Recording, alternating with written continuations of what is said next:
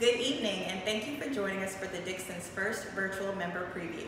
I'm Chantel Drake, I'll be your host for this evening, and I'm standing in the galleries in the midst of the installation process for America's Impressionism. We are going to hear from director Kevin Sharp and curator Julie Perotti later in the tour. We'll also see a glimpse of Jim C. Ayers' exhibition in the Mallory and Würzburger galleries and the interactive gallery exhibition Charging Station. Thank you so much for joining us this evening, and I hope you enjoy the tour. Kevin, tell us about America's Impressionism, how the exhibition came together, and why this exhibition is important.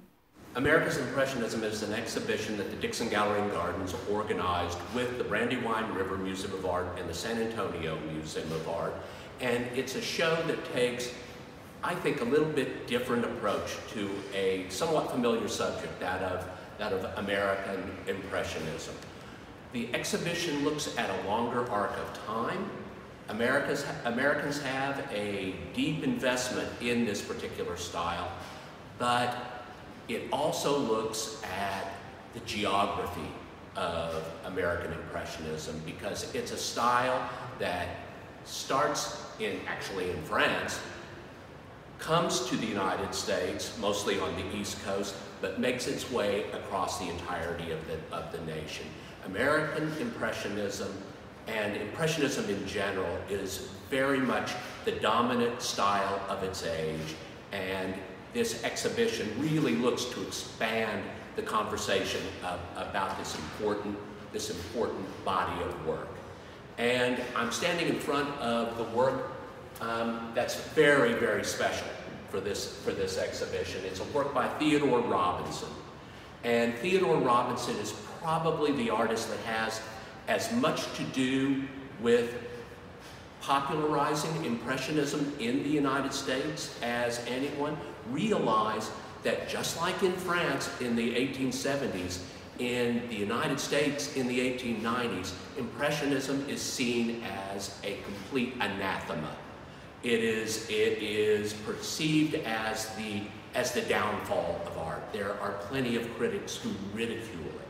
Now, Theodore Robinson was in a unique position to really know the ins and outs of Impressionism and what it was trying to achieve. And what he did, and he acquires this knowledge firsthand by spending 6, 7, 8 years in France, much of it in Giverny, and part of it as Claude Monet's next door neighbor.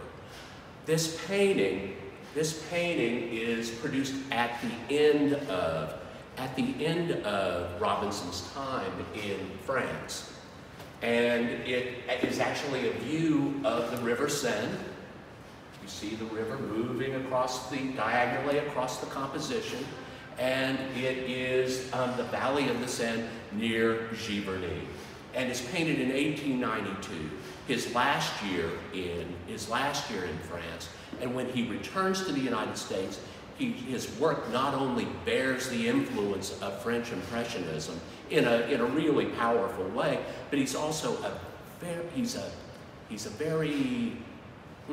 I would say he's a very scholarly man in his way, and he writes for Scribner's Magazine and others about his experience and about his firsthand knowledge of Claude Monet.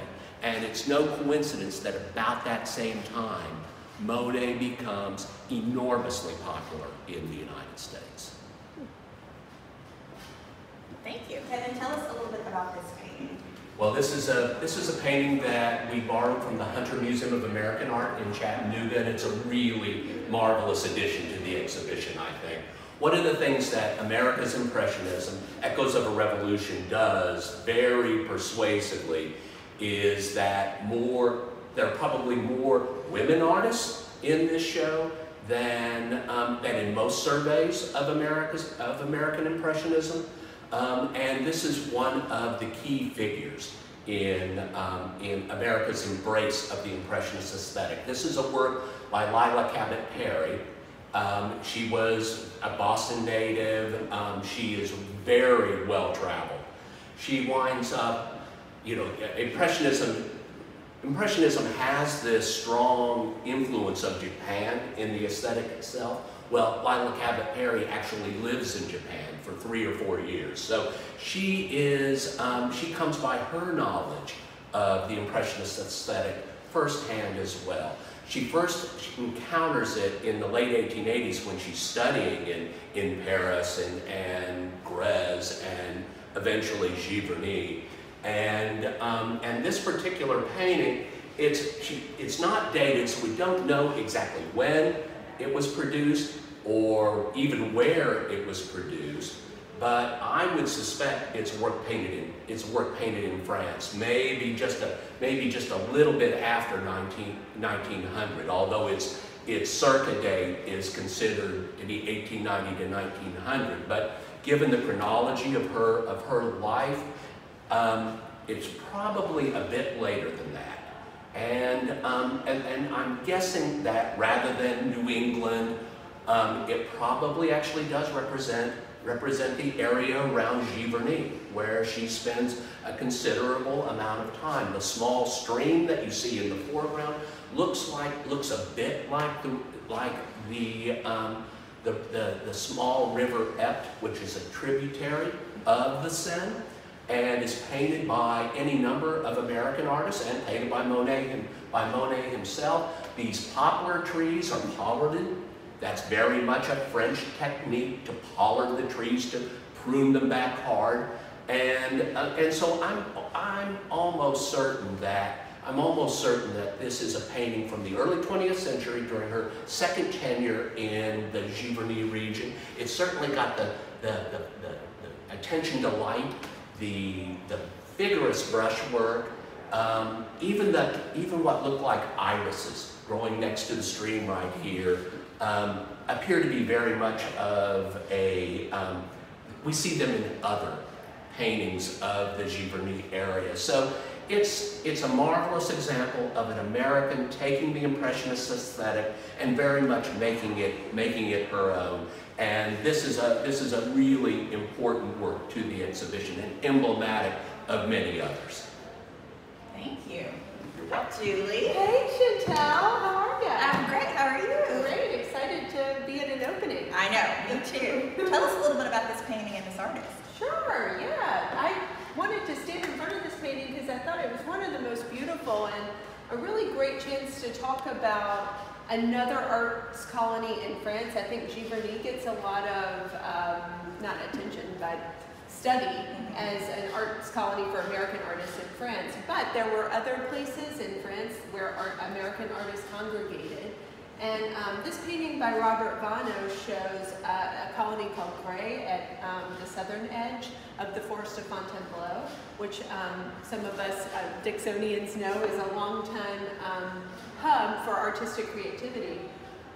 So Robert Vano is an American who he goes to France, like a lot of American artists, to study at the Académie Julienne or whatever to get this academic training. But slowly becomes enamored of plein air painting, of Impressionism, especially when he goes to Grès. So his paintings that are from there have this really beautiful light to them, kind of a hazy atmospheric quality, which is what we're looking at here. And a lot of times show the peasant men and women that are working in that area. So we have a woman here who's hand harvesting. She's got her scythe there. But she's painted with the same kind of choppy brushwork, quick brushwork that the rest of the landscape is painted, and I think that's really beautiful too. Also for us at the Dixon, this painting is kind of interesting because less than a decade after this work was painted in 1890, Robert Vano will marry Bessie Potter Vano, who we have 2 sculptures by her in our collection. So it's kind of nice to make that connection between a visiting painting like this one and an artist that we already know here.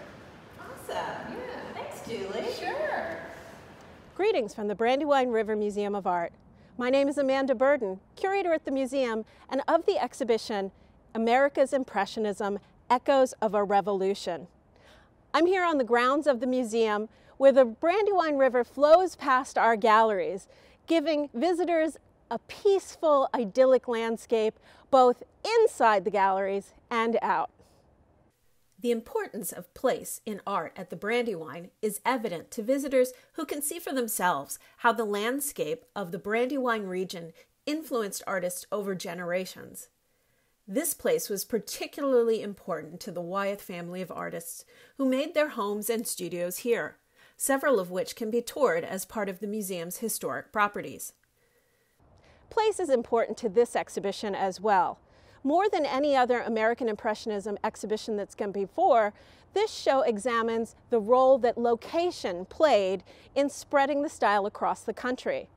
From the French village of Giverny to the shores of New England, through the mid-Atlantic, down to the Texas Hill Country, and out to the rocky coast of California. I want to share with you just a few of the works that are important not just as foundations to American Impressionism, but as building blocks for this exhibition. Through them, you'll be able to see the genesis of this story at the Brandywine River Museum of Art. I begin in France with two small works by Willard Metcalfe, the first artist to paint in Giverny, where French Impressionist Claude Monet made his home. Monet and his paintings would become a touchstone for American Impressionist artists.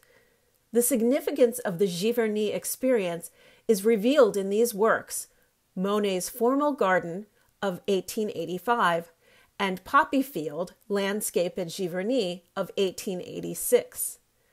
I have often used these two paintings in teaching and lecturing to pinpoint the very first breaths of American Impressionism. But I should mention that both works are in private collections, rarely seen in public and never together.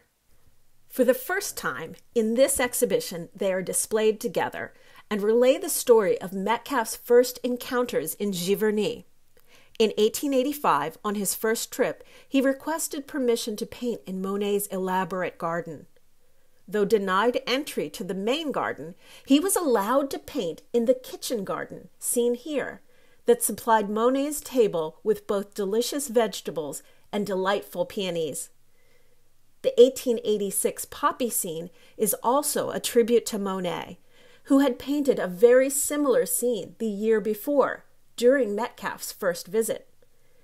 Inscribed on the back of the painting is a note by Metcalfe reading, Maison de Claude Monet, Giverny, looking from the end of my garden. So Metcalfe had returned to Giverny a year later, renting a home where he could literally watch over Monet. Two other paintings in the exhibition help to illustrate the birth of the exhibition at the Brandywine and other important aspects of the exhibition. Theodore Robinson's Yacht Club Basin, Cos Cob Harbor, and Edward Redfield's Garden of the Girls. Robinson was close to Monet, one of the few American artists to earn the respect of the French master. After working for years in Giverny, Robinson returned to the United States and painted a suite of views of the Yacht Club Basin in Cos Cob, Connecticut. The town was home to an artist's colony that boldly exercised the tenets of Impressionism. One of the views of the Yacht Club is in the collection of the Metropolitan Museum of Art. A second is in a private collection and will be on view at the San Antonio Museum of Art when the exhibition arrives there. The third one, seen here, is a recent acquisition of the Brandywine River Museum of Art from the bequest of Richard Mellon Scaife. Mr. Scaife's generous bequest endowed the Brandywine with many fine new works of American Impressionism, including Redfield's Garden of the Girls. Redfield was one of the prime practitioners of Pennsylvania Impressionism, several works of which are included in the exhibition. Redfield's painting, however, was created between 1928 and 1930, well after Metcalfe's first visit to Giverny. Another of the themes of our exhibition is the acknowledgement of the long life of Impressionism in the United States. The style continued to grow and shape to the contours of the American landscape well into the 20th century. These are just a few of the works of art that helped to shape this exhibition through its development over several years. But works of art alone do not create an exhibition. I want to take this moment to thank in particular our colleagues at the San Antonio Museum of Art and at the Dixon Gallery and Gardens, Kevin, Julie, and the rest of the staff for steering this exhibition into port in Memphis today.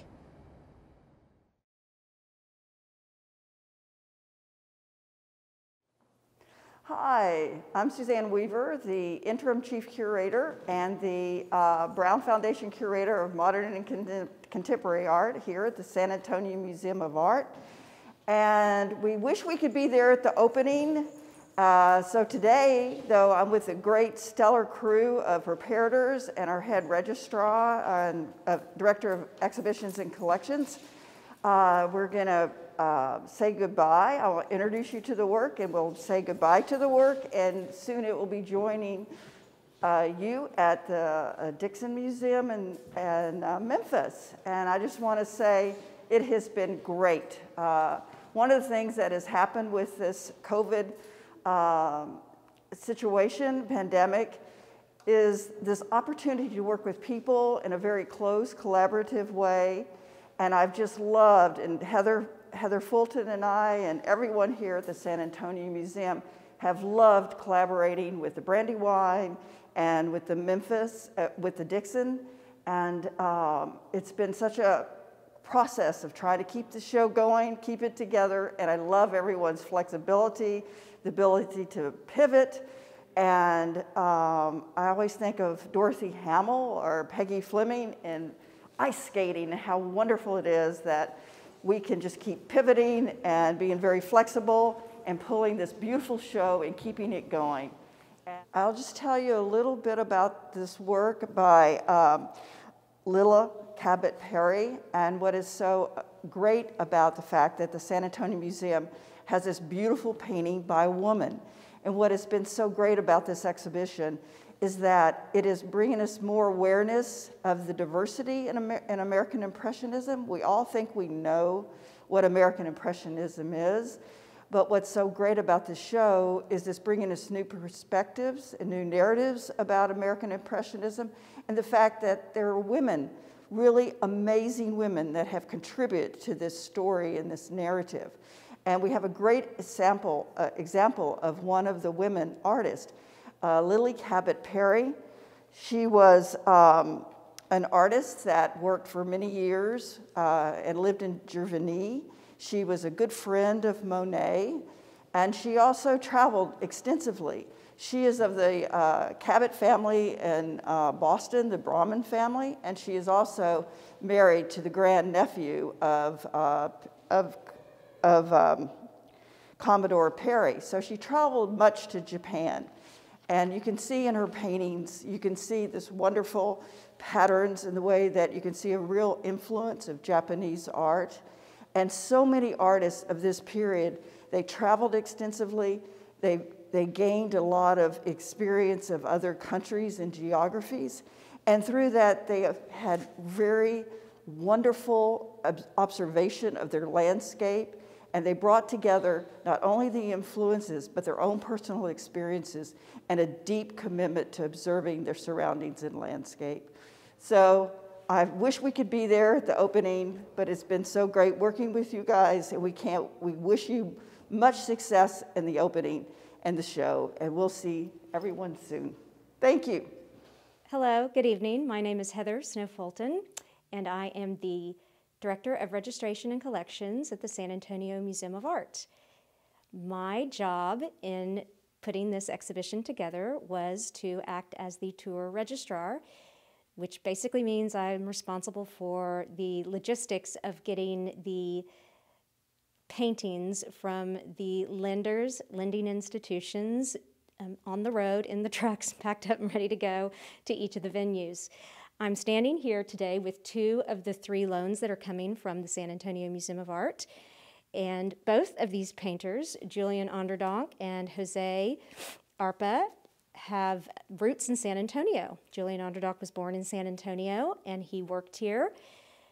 Arpa was born in Spain and then moved to San Antonio. And they were both hometown heroes for us and very well respected here at the museum.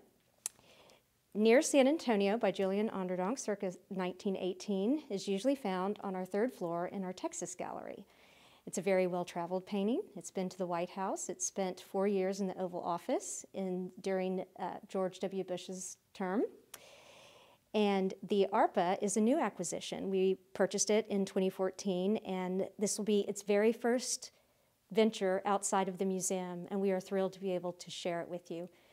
And I'd like to say a personal thank you to Kevin Sharp, who has been such a great cheerleader throughout this process. We have encountered a lot of difficulties. We've had to redo our contracts 3 times, postpone the exhibition dates a couple of times, and Kevin has really been kind of a shining light, helping me realize that it's all going to be okay. And I'd also like to thank Kristen Kimberling, the registrar at the Dixon, who has been an amazing help and will stand in for me during the initial installation since I will be unable to travel there. So, enjoy. Hey Chantel, I wanted to show you this painting too that's in the exhibition. It's called The Mantle of Spring by William Wendt, who's a California painter. It's certainly one of the biggest paintings in the show, but I think one of the most beautiful and powerful too. So William Wendt's actually a German-born painter, but he goes to California right around the time of the great earthquake in San Francisco in 1906. So his paintings of California, I think a lot of times show the beauty of that region, but also a little bit of the power of the landscape, I think. Certainly the size of this painting and its high horizon line gives us kind of a overwhelming sense of the landscape there. So it's painted in this really beautiful spring green where we're getting that perfect lushness of spring before it gets to that kind of heaviness of summer. And it's painted with his kind of energetic brushwork. But when you take a step back from it, it's really such a beautiful painting. And I think when this painting in particular kind of walks a line between having this kind of, you know, beautiful, tender, poetic quality, but at the same time, the size of it and like I said, the high horizon line give you a kind of a dramatic feeling, kind of gives you a sense of drama when you're standing in front of it. So yeah, one of the great things about America's Impressionism is that we get all the way from France to California, I think, in this, and it really shows the spread of the Impressionist technique all over the United States. And Wendt is certainly one of the most important of the California Impressionists. And this is a masterwork by him, I think. I love having it. Awesome, thank you.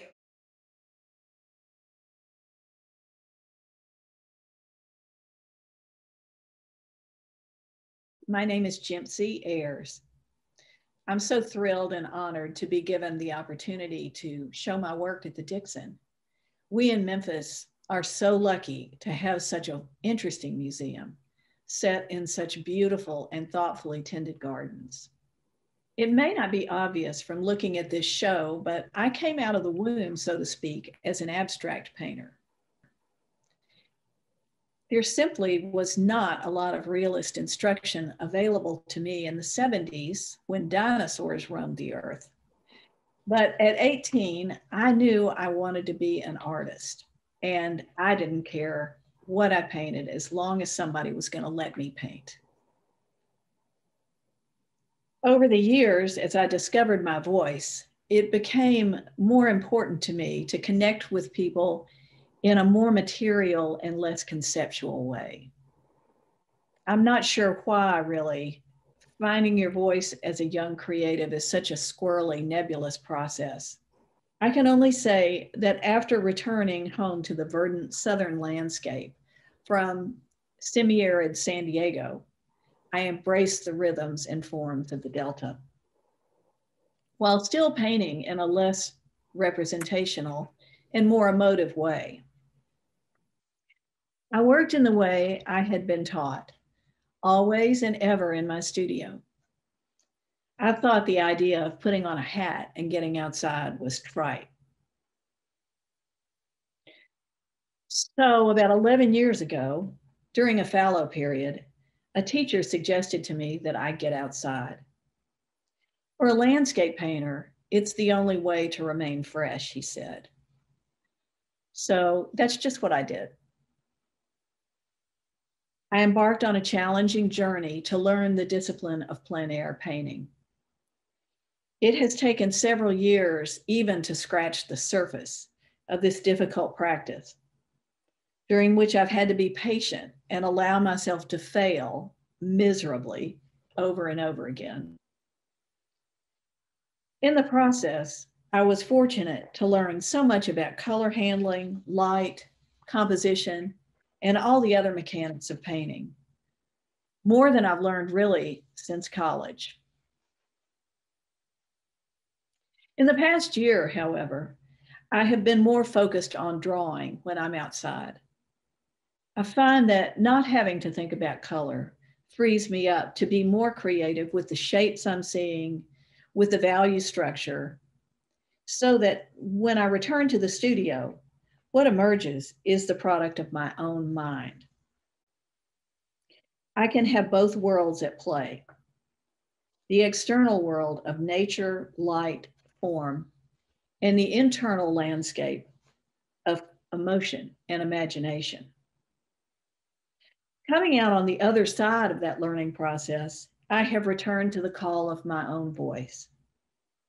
Painting and drawing from life, for me, is not only about realism, it is a springboard into my own emotional landscape.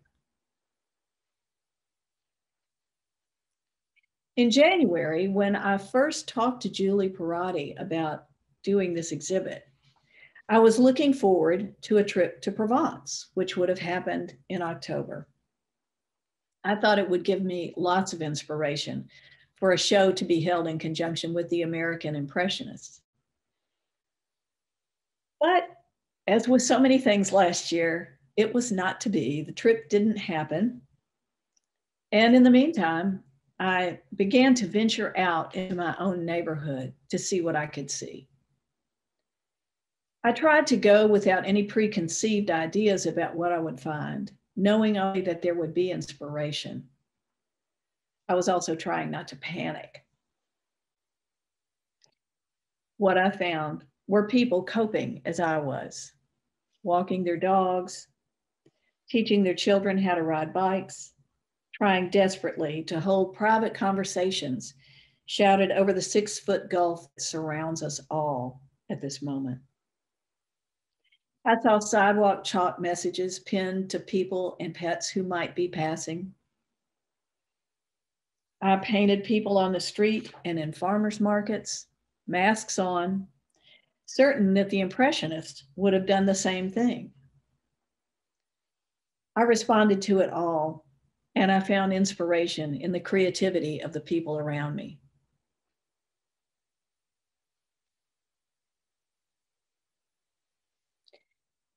I wonder if any of you have been inspired by the creativity of others. It nearly always works its magic on me. While the work began to coalesce around these ideas, I was paying attention to my mostly daily practice of journaling and also reading a lot of poetry. Mary Oliver is one of my favorite contemporary poets, so it's natural for me to turn to her work for all sorts of reasons, really. On one particular morning, as will happen, I opened her 2006 collection, Thirst, to the poem Messenger. As I read, I had one of those startling moments when I recognized every word, every syllable as deeply connected to my own experience and philosophy. I hope, if you're interested, that you'll take the time to read this poem. I hearkened back to Messenger almost daily as I moved through this body of work. I feel as though Mary Oliver's life and work were so deeply intertwined that they must have been inseparable, as is true for me. As a result, what you'll see in this show is my external world filtered through the lens of my internal landscape. We made the decision to show some of the plein air sketches for two reasons, at least in my mind. First, to show a part of my process in developing this show. And secondly, to establish the link that exists between contemporary painters who record their lives and times and the Impressionists, American and French, who were great chroniclers of the beauty they observed in everyday life. The common thread running through these two moments in the continuum of painting, that is, the contemporary and the late 19th century, of seeing and interpreting, is paying attention to the beauty all around us. I feel a real kinship with the American Impressionists for their commitment to their craft and for their way of showing the audience the beauty to be found everywhere, every day. Even decay is beautiful. The observation of the world is my delight.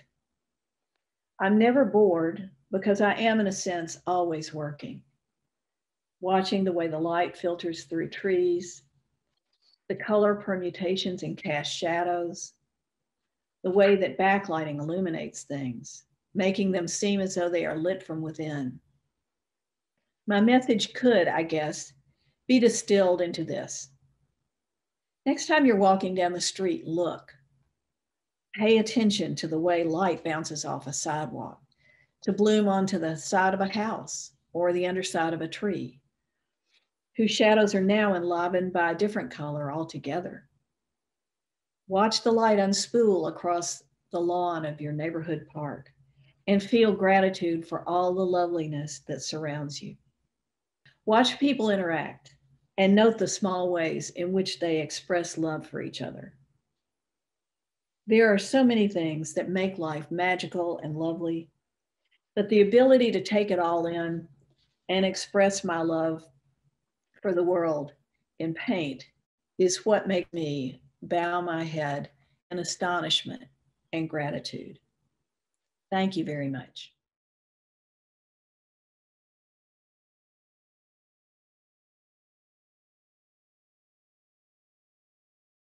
Hi, welcome to the Liz and Tommy Farnsworth Education Building Interactive Gallery New Exhibition Charging Station.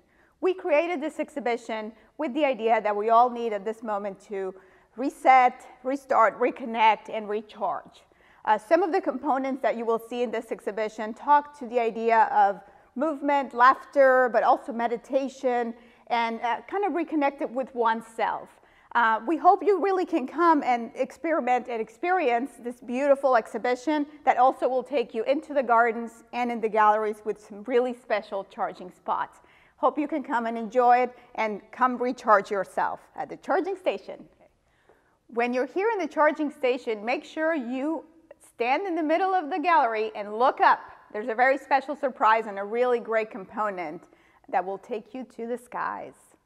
I hope you can come visit Charging Station. It will be up until May 9, 2021.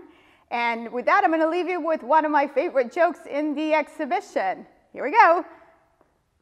¿Sabes qué le dice un jaguar a otro? How are you? The question and answer portion of our event is coming up next. Okay, hello again, and thank you for joining us for the virtual opening of America's Impressionism, Echoes of a Revolution. I am Chantel Drake, and I'm here with Kevin Sharp and Aaron Reardon. Hi, Aaron. And very special guests, Amanda Burden, curator at the Brandywine River Museum, and William Rudolph, former chief curator at San Antonio Museum and current deputy director of curatorial affairs at Nelson Atkins Museum. Welcome to each of you. Thank you so much for being here. So I hope everyone enjoyed that fantastic tour and sneak peek into the exhibition. We have a great discussion for everyone tonight, but I need to make a few announcements first. Let me start by saying thank you. If you are attending the event tonight, you are what we consider an important and invaluable supporter of the Dixon. You have either given your resources or given your time or given an indispensable commitment to the Dixon in some way. And tonight's virtual opening is for you to show our appreciation and to give you access to those responsible for bringing this exhibition to the Dixon. We're also joined by Julie Parati. Hello, Julie. Sorry, I was having internet trouble. It's okay, it's okay. So speaking of access, please use the Q&A button at the bottom of the screen to submit questions to any of the panelists about America's Impressionism. They want to hear from you. We want to hear from you. Don't be shy, submit your questions. Also, if my video is very large on your screen right now, and all of the other panelists are very small somewhere else on your screen, just click the view icon in the top right corner of your screen and change it from speaker view to gallery view. And that should do it.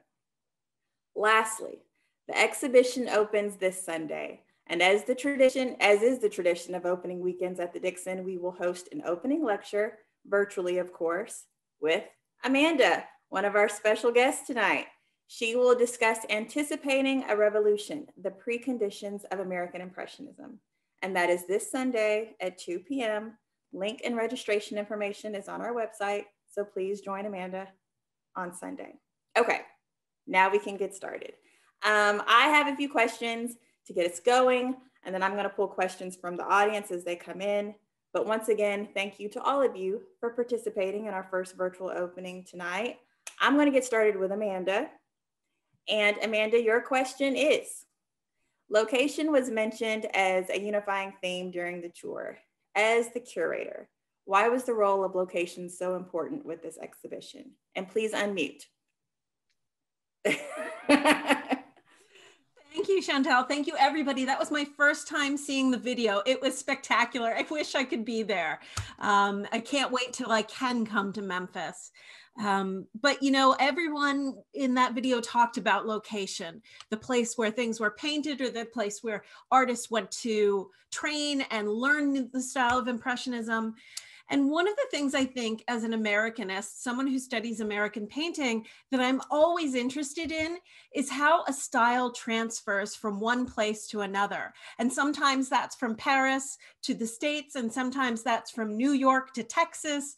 But those pathways of transmission across the country are fascinating to me. And it's no wonder I collect maps as well, because I just love to look at the passages between these places. So location is important in this show because, you know, sort of as Kevin mentioned, there have been a lot of shows and books and a lot of things written about American Impressionism. And if we want to poke and prod and see something new about it, we need to take a new angle. And looking at how that progression continued from France to, of course, New England or New York, but beyond those state boundaries, and how an artist in New Mexico or an artist in Texas or an artist in California changed the style to make it relevant for their own audiences. It's just fascinating to watch how artists in the United States take an idea from somewhere else and make it relevant here. And so that's one of the reasons that I have been doing a lot of projects about both France and the United States, and then about national styles, because it's a story that is not fully told yet. Thank you. And I meant to say before Amanda started speaking, if any other panelists have anything to add, just jump in on the topic that I asked someone else. It's okay. So you mind if I jump in, Chantel? Yeah, jump in, please. Well, you know, I'll just add to to Amanda's point. You know, it took me a little while. You know, first of all, the Dixon was the third institution to come on board in this project, and it kind of took me a while to catch up with Amanda's thinking, and the idea of framing the show through the landscape, essentially. I mean, virtually every work in the exhibition is a landscape. It's just, I mean, it's not that American Impressionist landscapes haven't been examined, but not in the same way, not with this very kind of focused idea of place. And then once we got the whole team on board, basically getting me caught up a little bit, I mean, we really began to look far and wide and kind of stretch the boundaries a little bit of what this exhibition was going to be. One of the things that Amanda and William and I talked about, and Amanda just touched on it, you know, there's been really good work done on American Impressionism, but, and you know, there is no but. There's been really good work done on American Impressionism. We wanted to do something different. We wanted to do something that hadn't been done before, and I think Amanda really nailed it. That's awesome. I thought you were going to say there's been a lot of work done, but we're going to do it better. That's implied. Yeah, exactly. Not stated. We do have a couple of questions coming in the Q&A, but I wanted to ask William something just to stay with the location theme. Underdunk is an artist from San Antonio that both Kevin and Heather mentioned during the tour. His painting and the show graced the walls of the Oval Office, which is so cool. But how did Impressionism reach Texas? And what should audiences know about Texas Impressionism? Well, thank you, Chantel. And thank you to my colleagues, especially great thank you to Amanda. This is her show. This is her project that she has seen through so many hurdles, and I'm just so thrilled to have been able to be part of it. And I'm so envious of you all in Memphis that you get to see it. We were supposed to have it in San Antonio in June of 2020, but you know, it will come. It will come this fall to San Antonio, and hopefully I will be able to return to my former home in South Texas to see those friends of paintings and all sorts of wonderful things on the walls. That being said, actually, how Impressionism came to Texas is something that is part of what makes Texas art actually quite distinctive and wonderful, because the secret that should not be a secret that my colleagues and I who have worked in Texas art keep advocating very loudly, or we hope we are, is that every artistic trend in Texas has always been driven by women. Women were the first professionally trained artists in Texas. They were the founders of the museums, including San Antonio Museum of Art, which dates back to 1928. They were the first gallerists. They were the first collectors, and they were the first artists to adopt every stylistic trend that later became a macro style. So Impressionism, which dominates painting in Texas for 50 years, to the point that by 1936, by the centennial, it's like, you know, on its deathbed, sort of, but was also brought into the state by Emma Richardson Cherry, who had moved to Houston, brought together, she had studied in New York and traveled and worked in Giverny, and she organized this absolutely insane, like 4-day show on the Gulf Coast in 1896 with 250 works of art on the checklist. And if you think, you know, we freak out about, you know, 72 works or whatever that we have years to put together for 12 weeks, Emma Richardson Cherry throws together 250 things. So maybe we should all shut up. But the point of my long story is that Emma Richardson Cherry brings Impressionism to Texas, and it's a revelation. And then through her own work, and then also through luring colleagues who she had met abroad, many of whom were international artists, to come to Texas. And then through the efforts of early curators, Julian Onderdonk was one, and early artists and early teachers, it really takes shape. But it's the women. And as a side note, the other artist you need to go Google when we're done here is Toni, T-O-N-I, LaSalle, who is the first woman to commit, first artist to commit to abstraction in Texas, which she does in 48. Nebraska-born, Chicago Bauhaus trained student of Hans Hofmann. So there's a story all along about women artists in Texas. And I kind of say that because I want to give Amanda total props, because Amanda did this amazing show in last year, which, you know, the pandemic made it harder to see, but she did this terrific show about the centennial of many women receiving the right to vote. And so I know it's something she's really interested in. And the Texas story, I think, wonderfully plays into other stories on the checklist, which is really about the fact that Impressionism was inclusive in many ways from day one. So that's my long spiel. That's awesome. And that's such interesting information about women artists in Texas. I don't think I would have ever known that. Had you not said that, I wouldn't have researched it for myself. I'm going to ask a follow-up question about women artists in this exhibition, but I want to get to some of the questions in the Q&A. We have one for Amanda, William, and Kevin. What have been your institution's most successful exhibitions? And I guess a follow-up question to that is why. So different regions, we got Pennsylvania, Texas, Memphis. Amanda, you want to go first? Yeah, I can go first because I kind of touched on it in my little video clip. The Brandywine is located in Chaddsford, Pennsylvania, which is the home of the Wyeth family and the Howard Pyle School of Illustration. So by far our most popular exhibitions, the ones we get international draws to come and see, are the Wyeth family exhibitions. Just a couple of years ago, 2017 was the centennial of the birth of Andrew Wyeth, and we had a major exhibition that traveled to Seattle as well. It was more than 100 paintings and took up 2 floors of our museum. Just a few years before that, the Jamie Wyeth retrospective that the San Antonio Museum of Art also hosted was at the Brandywine. The Boston Museum of Fine Arts put that together.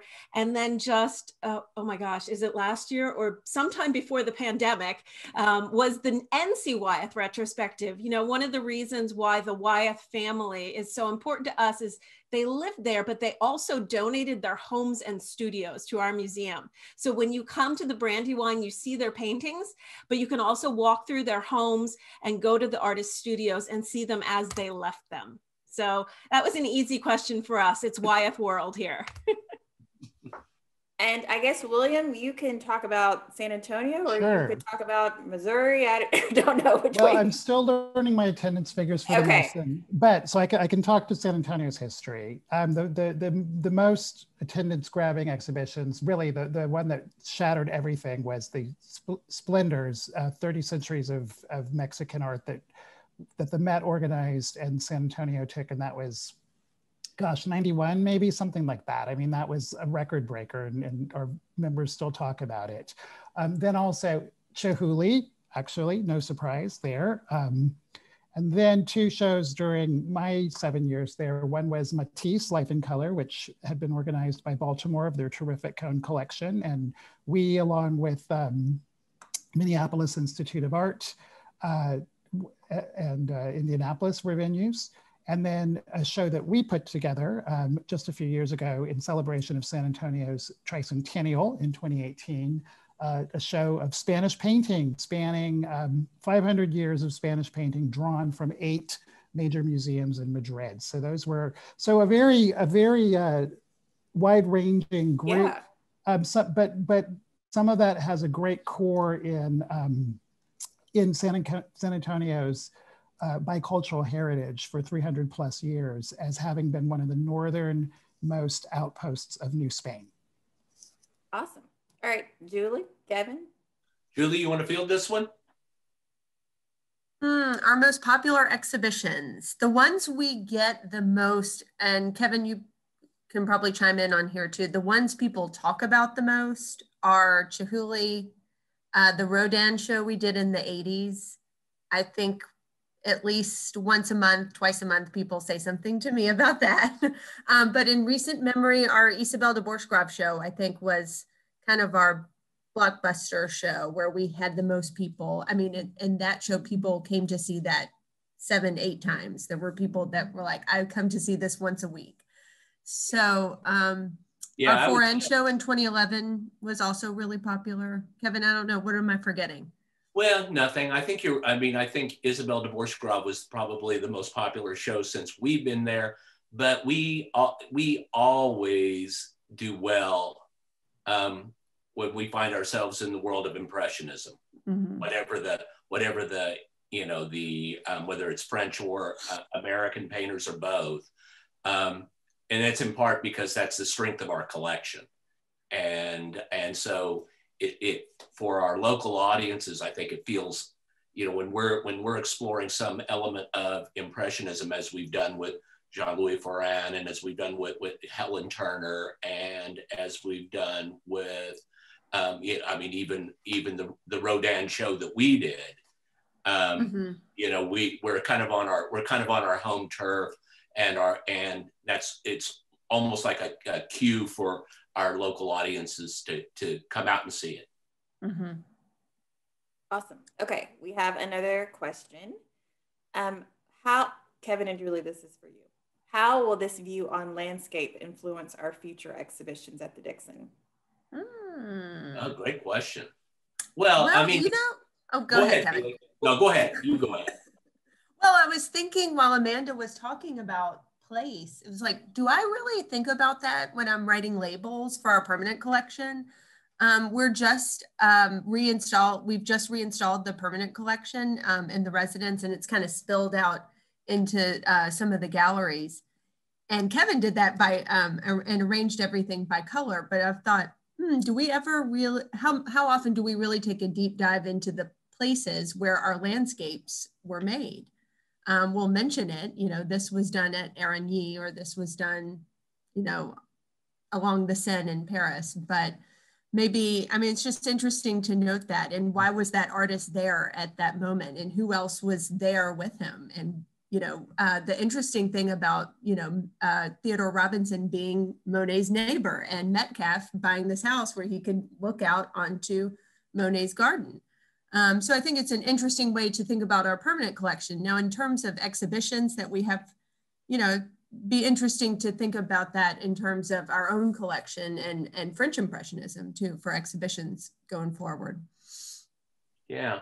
I had a little moment before I came to the Dixon in 2007, where I was exploring Hudson River School painting. Mm-hmm. And I got very interested in the idea of place in that context. Mm-hmm. And because I didn't really know that much about Hudson River School painting before I found myself kind of immersed in it, it was understanding where these painters are painting really, really mattered, and mm-hmm. It certainly mattered to me. And it also kind of coincided with the emergence of Google Maps, and which was, I'm kind of like I don't collect maps, but I love maps. And I'm fascinated by the information that you can glean just from looking at a place on the map. You actually visit the place and try to pinpoint where an artist was painting. Well, that's kind of interesting. And so I would say that, to actually answer the question, I think Amanda's opened up something really, really interesting here. And we've got a lot of landscape painting in our collection, and mm-hmm. burrowing into any one of those works and seeing what we can distill from it in terms of the where of its making could be a jumping off point for any number of shows. Mm-hmm. I'm thinking of the Sisley, our Alfred Sisley painting that depicts the Pont de Sèvres, mm-hmm. The bridge that leads across the Seine to the town of Sèvres, where they make porcelain, which is this other big investment the Dixon has. Mm-hmm. Yeah, cool. I'm actually a little jealous because, we have some lovely 18th century porcelain at the Nelson Atkins Museum of Art, but with your Meissen, you blow us out of the water. I did say that out loud. Oops. You just did, William. But yeah, it's a great love of mine. And my next visit to Memphis, where I'm going to be. I'm going to be mm-hmm. with my nose pressed up against the cases of the porcelain. But you raised something quite interesting, because the challenges of the last 10 months really, what have they done if not make us intensely aware of place? Because most of us either haven't gone anywhere, or maybe we shouldn't be going anywhere, quite frankly. And when we're in our little Zoom boxes or our homes, or sometimes work or things like this, so we're acutely aware of the worlds in which we live, maybe in ways that we weren't when art moved effortlessly around the globe and people moved effortlessly around the globe. And so maybe that's an interesting lesson for us and for our visitors to just, yeah, to pay attention to where we are and what we're looking at and what the artist was looking at when the artist made it. And it's, you know, I'm an optimist, so I'm always trying to think of, okay, turn it around and see the positive.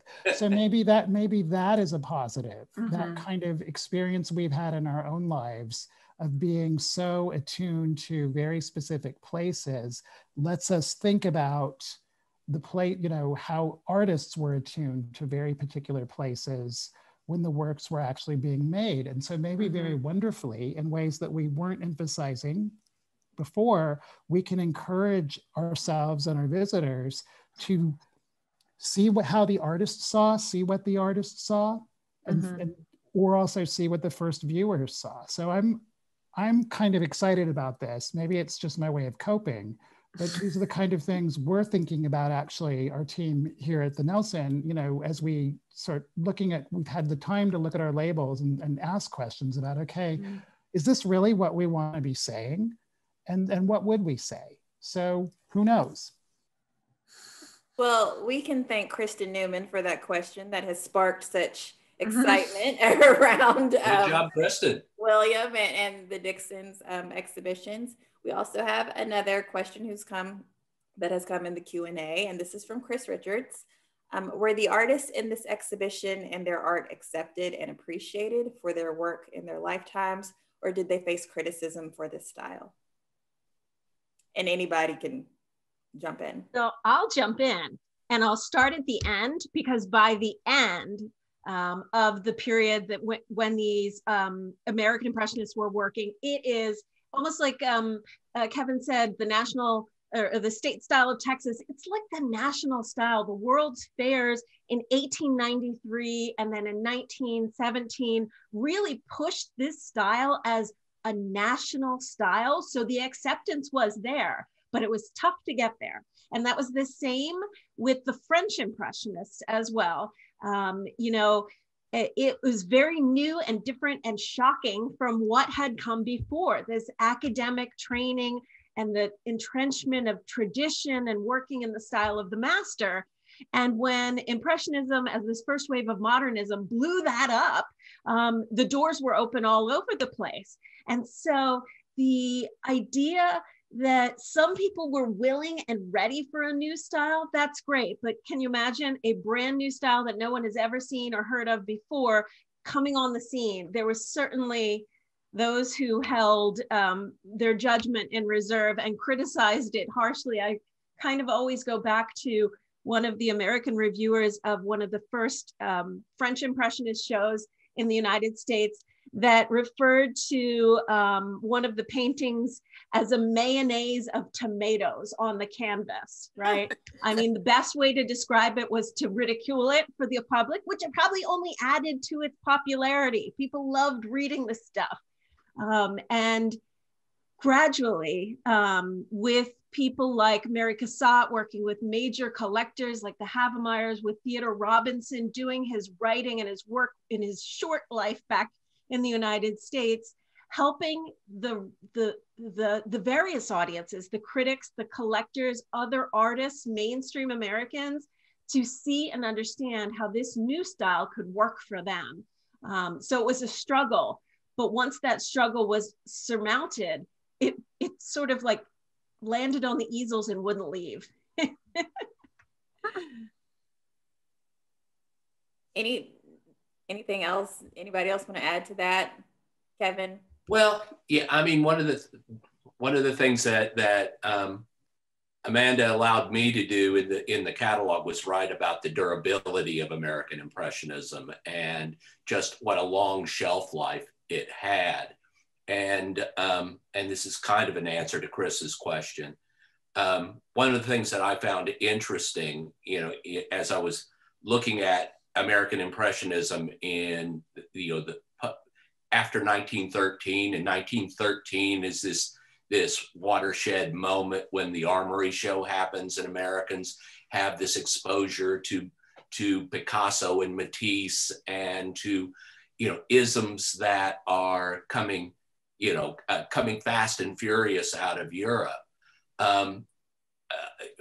American arts writers are calling, anything that isn't Impressionism becomes post-Impressionism. So Matisse is a post-Impressionist, Picasso is a post-Impressionist, and that's just how strongly entrenched the style had become by that time. And I mean, obviously there is a thing called post-Impressionism, but I don't think Picasso would have considered himself one. So anyway, these artists, there was definitely struggle, but there was also definitely redemption. Okay.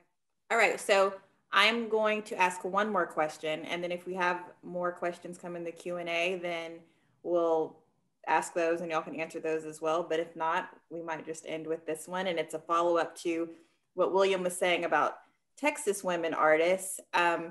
It was mentioned a few times during the tour that this exhibition includes more women artists than other Impressionist exhibitions.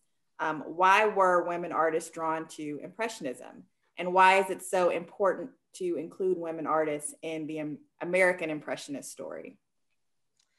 So I feel like I've been answering that question for 25 years at this point, because I wrote a dissertation about the women artists from the United States who were working in France, and they were all Mary Cassatt's friends, not Mary Cassatt, but Mary Cassatt's friends.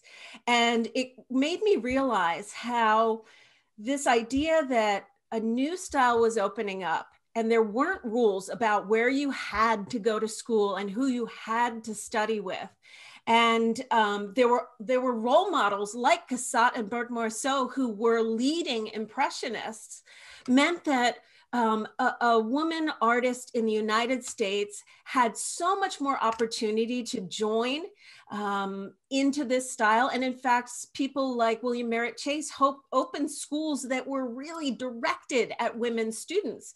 And it gave women a way to interact in the landscape that they had never been invited to do before. Landscape painting was something that men did on like an expedition to the West, right? And women artists now had the opportunity to go to these training grounds, whereas the academies, the French École des Beaux-Arts still didn't accept women until into the 1890s. So as Americans were coming to France, they were going to these smaller schools, the Académie Julienne, and the private studios, and the colonies around Normandy. And women were just as accepted there as men students. And so what I've been studying is the role of women artists, but of women in general, but women artists on America's cultural identity in this post-Civil War period. And so it's so important, as you all, as William was saying, women, sometimes they wanted to be artists, but the society they were living in and the city they were living in was not having it. So they founded art museums, and they started art clubs, and they started collecting, and they did teaching, and they wrote for art periodicals and did all sorts of other cultural work. And I think the artists in this show are, just the leading edge of the women who can now be seen for what they really were doing in the late 19th and early 20th century in a way that they've been sort of blocked from seeing. If we just look at like the three most famous painters of American Impressionism, you're rarely going to get a woman in there, but the great breadth and opportunity that was offered by this style was something women artists took advantage of. Great. Anybody want to add anything to that? Well, it was kind of a perfect storm. Why are you laughing? I didn't call on you, but I was looking at you. Well, you said anybody. You said anybody. But it was, and I'm about to make a brilliant point. So I know you are. I know you are. No, it's just this perfect, if you think about all the things that are happening for women in this moment, everything from the emergence of feminism to the suffrage movement, all of these things gave agency to women, and I think that, women seized it, and absolutely, the arts were a critical part. They weren't just an appendage to all of this. The visual arts were critical to all of the social change that would eventually happen in the early 20th century. So, and I'll also just add that the story that William told was just so spot on and so perfect and so interesting. And I think that same story can be told about a lot of places, including California, which we look at fairly thoroughly in this exhibition. So yeah, it's good stuff. And that was a brilliant point, Kevin. Thank you so much for that. Thank you for recognizing it, Chantel. Okay, so we have one other question that's come in, and we might need a follow-up question, but what percentage of major exhibitions are of Impressionist paintings? And I don't know if she means the Dixon or nationally, but let's start with the Dixon first, and then we can maybe move to other museums and what we think the country. That's a tough question. It kind of varies per institution. I guess at the Dixon, it's not every year that we do something that's specifically on some form of Impressionism, but of course our permanent collection, that style of painting is always up. Yeah, but we circle back, maybe not every year, but certainly if we haven't had a show that looks at some element, in a 2-year period, we start looking for something. And when it took us about a nanosecond to jump on this project when Amanda and Tom Payton, the director at Brandywine, tossed it out there. So we have a pretty healthy appetite, but nationally and internationally, gosh, I have no idea. Well, one thing to put it in a little perspective is in Giverny in France, there is a museum that used to be of American Impressionism, but now it's of Impressionisms all over the place, because global Impressionism and the fact that people are looking at global styles of Impressionism right now is really on the rise. So the very fact that there's a museum dedicated to this one style where anybody who's interested, I know I've been there, and you can't, the collection is amazing. And for a certain style to have a dedicated institution for it, it kind of demonstrates its popularity. Yeah. I think that what's interesting about the question is that Amanda's show that we all were lucky enough to work on actually is that it sort of gets at that question in the sense that it's really rather remarkable that a movement that started out with such critical opprobrium, right, both in France and in this country, wound up becoming, certainly for us, but also internationally, first a dominant language of style across the US, and certainly in the museum industry, a dominant language in, over nearly 50 years worth of the sort of treadmill that many of us have been on ever since King Tut in one version or another. That, again, maybe a good thing. The reset that the pandemic provides maybe gets us off that hamster wheel, so to speak, and lets us think about other things. But, anecdotally, I think as curators, we all can talk about the fact that usually, your marketing department, your development department, they would love you to do a lot of Impressionism shows because there is a sort of built-in accessibility, which also I think this show helps explore, like, how did we get to that point that this becomes something that defines kind of user-friendly art for a lot of people when it certainly didn't begin that way. I can say that the most popular show in the last 10 years at the Nelson, my brain cells jogged, was when we reunited our part of a water lily triptych. There's a triptych, there's our part, St. Louis has one of the other parts, Cleveland has one of the other parts. We brought them together, and that is the most well-attended show at the Nelson that we did since the block building opened around 2007 when we started tracking differently. So, you know, everybody has these metrics, but it's a really fascinating question about why this is so, because the work is actually tougher to look at, as curators will tell you. If you really look at it, it's tougher it's not the most user-friendly work to think about, to work with, to see as the artist saw. But now the better question to ask is, when curators are at conferences and they have a martini or two, which occasionally apparently happens, right? You know, we're all taking the fifth there. What are the show titles they put together with each other as a joke to say, this is the show that would break all attendance records? You know, like there's usually something like Monet in there. There might be something with Egypt, maybe a cat. Rembrandt, a cat. Yeah. A cat, you know, maybe cats somewhere, you know, Romanovs or something like, you know, I mean, we can all play this game. So maybe if you're lucky, the Dixon can do like a sort of crowdsourcing thing. You give a little money and Julie and Kevin will come up with, you know, it's like Jimmy Fallon. They'll come up with things to stump you about the show that could never happen. You know, maybe we should all sell that to our patrons. It could be fun, you know, sort of. I'll bring the martinis. It'll be fun. fun. Zoom cocktails for stakeholders and curators, where we try to invent the show that could never happen, but would break every record. My team is behind the scenes right now writing notes on everything that you're saying. We do have one other question to kind of end the night. How many paintings are included in the exhibition? How large is the exhibition? Amanda, do you know what our final number ended up being? I was going to say, you just sent me the final checklist. It's varying at each stop.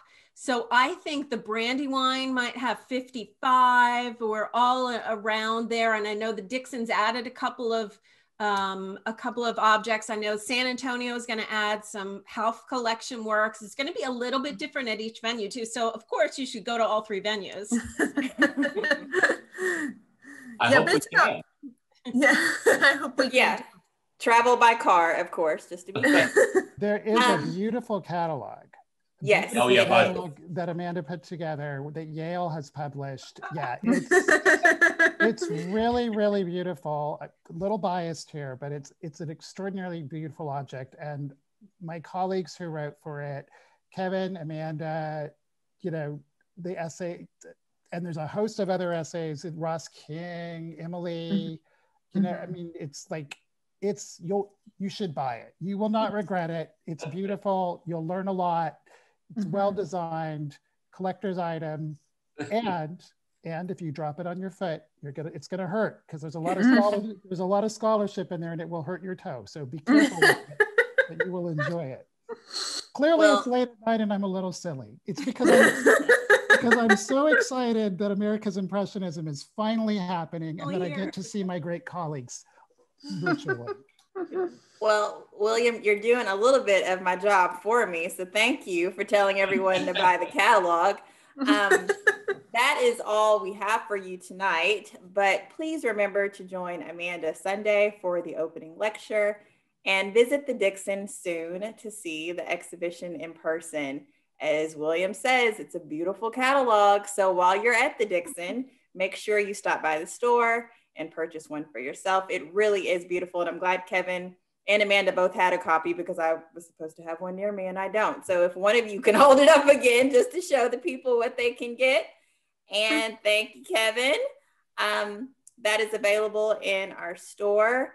And thank you all so much for being here tonight. I think this was a lot of fun just to kind of hear a little bit about how the exhibition was organized. And we hope you enjoy the rest of your night. Have a fantastic weekend. Be safe. And thank you all again for being here with us this evening. Thank you. Good night. Bye, everyone. Thank you. Great to see you guys. Bye.